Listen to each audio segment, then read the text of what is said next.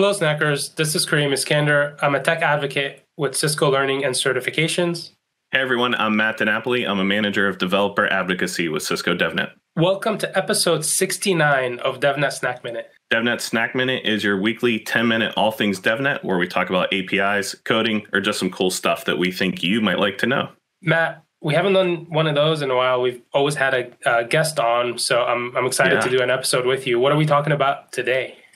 So I'm really excited to talk about our new learning experience. So for everyone that has been an avid follower of DevNet for the last 8 years or so, whenever they came to our learning labs, they would see what I'm showing right here, our DevNet Learning Labs landing page. We would have our list of modules and our list of tracks. And the experience was okay. You go into a lab and you click through the steps and you'd, read what was going on. But the challenging part of all this is that if you were doing something hands-on, you had to install software on your local machine, or you had to use a dev pod that we created. And there's a lot of headache that goes around with that. And actually, one of the biggest challenges that we have in any lesson that we go through, whether it be at a workshop or if we're, doing a hands-on experience with a group of people, getting them to be able to install things as necessary appropriately is such a headache, right? Yeah, and also supporting different platforms, because you get well, I have a Mac, I have a PC, I'm running Linux, and so having to accommodate for all the different flavors was kind of a pain. Yeah, and not to mention multiple versions of Python. Yeah. Oh my God, yeah. Getting anyone to install a 2.0 or a 2.x version of Python and then having them install a 3.x version was always a pain in the butt.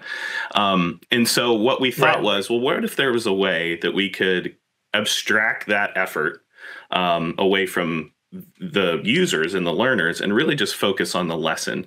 And so what we came up with here at DevNet was what we're calling either Learning Lab 2.0 or Learning Lab Center or Learning Center, which really embeds the environment into the lesson itself. So we don't have to worry about installing the software. We don't have to worry about making sure everything's configured appropriately. And we can just focus on the lesson at hand and really consolidate the learning experience. So really excited to be doing this. We actually have been using it in other ways, shapes, and forms over the last couple of years, but now we're pushing it live publicly soon to allow everyone to get this really cool learning experience. This is exciting, Matt. It's not just a facelift and a new landing page. Actually, it's a full revamp of the experience, which is great. I love how the learning tracks, modules, and labs kind of logical separation is still part of it, because that was a huge thing for me while we're working on this on the platform, is being able to divide these into labs, to tracks, modules, and labs. So it's great that was kept. Yeah, and it really allows people to focus on the area of expertise that they want to learn about, or even expand their horizons without having to dig around and try and figure out the various areas that might be applicable to them. And so I thought our team did a really, really good job of being able to split out the tracks for the larger pieces of material. We have very focused areas around modules as well. So if you pop into the modules, it tends to focus on a very specific piece that would fall within a track. And then the labs themselves are the actual individual pieces of learning content that we'd be working with. Okay. I want to see what it looks like. Come on. Okay. I'm getting. So I'm going to do a Meraki one, because I always do a Meraki one, and because you do a Meraki one. I wrote the labs, and I wanted, I'm really excited about how they work. You come into the introduction, you get a taste for what you're going to learn in the lab, and then you hit the cool Start Learning button. And the best part of all of this is that, as you can see, the editor and the terminal are embedded. And once the backend services are all spun up, now we have access to the terminal. I can see what's going on in my directory. I'll make it a little bit bigger so you guys can see it. Whoop.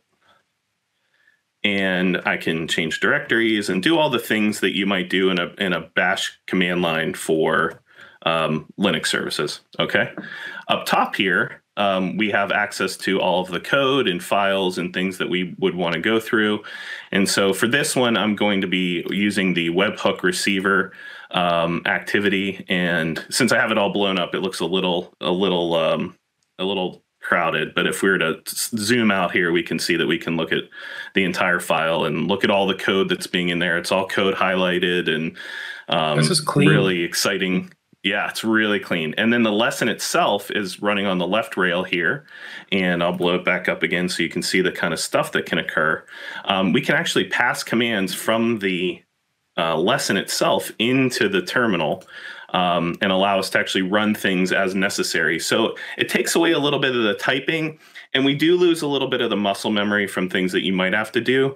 But again, it's really focusing on less on the actual motion of doing things, but more focused on what is actually occurring. And so for this one, I had to do a little setup what we're doing right now is we're setting up a receiving service to collect webhooks. And we're also going to be using the Meraki Cloud Simulator within this tool as well. Before you drill into the lab itself, just for me to understand, what is the underlying infrastructure here? Like, are you connecting to a dev box? What's like, because I'm looking at an IDE essentially, right? Which I can edit, and then I'm looking at a terminal. So what's there, and what do I have full access to this? Is it limited? Yeah, that's an excellent question, Kareem. So behind the scenes are essentially ephemeral containers that are being spun up that contain the developer environment that you're working with and all the source code that you're potentially using for that lesson. And that goes and runs in the cloud. And it's only running while you're in the lab itself or while you're in the session for the lab. And so because we are accessing some other backend services that potentially could tie into DevNet Sandbox or tie into, for this one, we're just running everything locally within the container.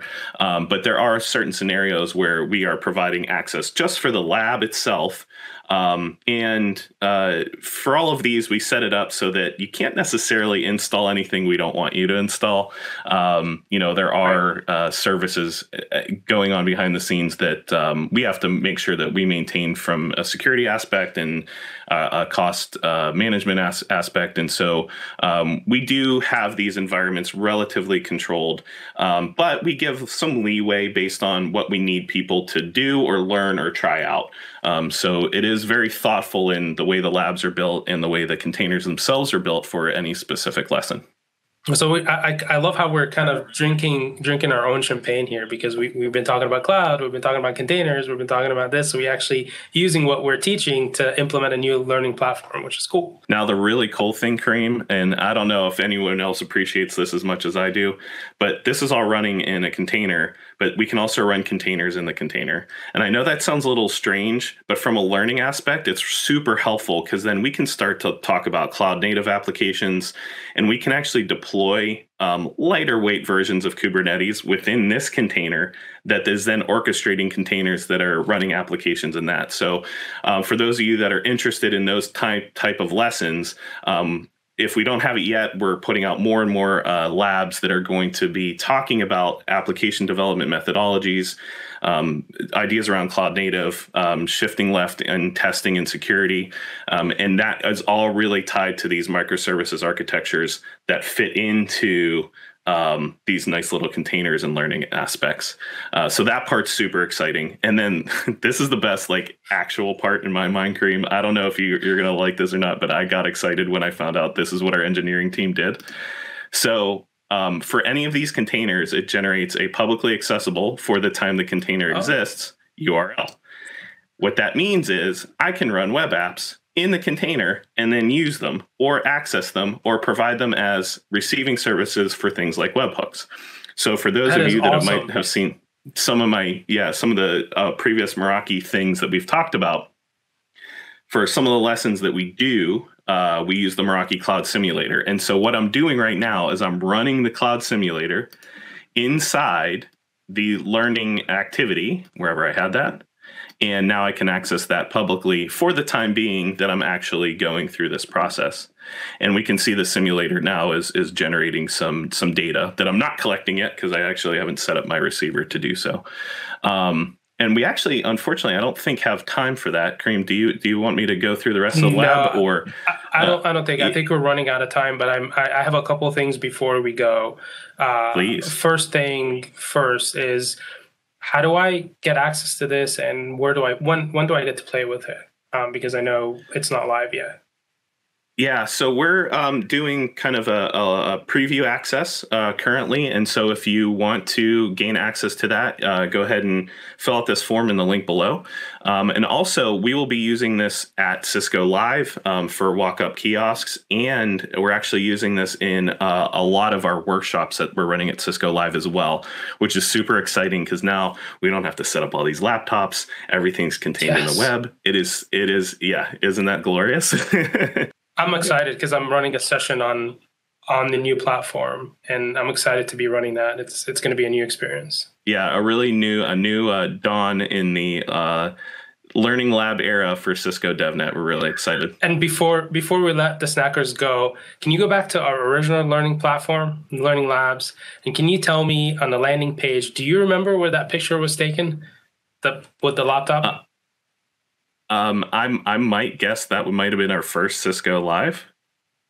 No, this was, if you remember, we were at a hackathon in Milan, and this was our first hackathon that we ran with DevNet. Okay, so 2015. So yeah, this I wanted to share that.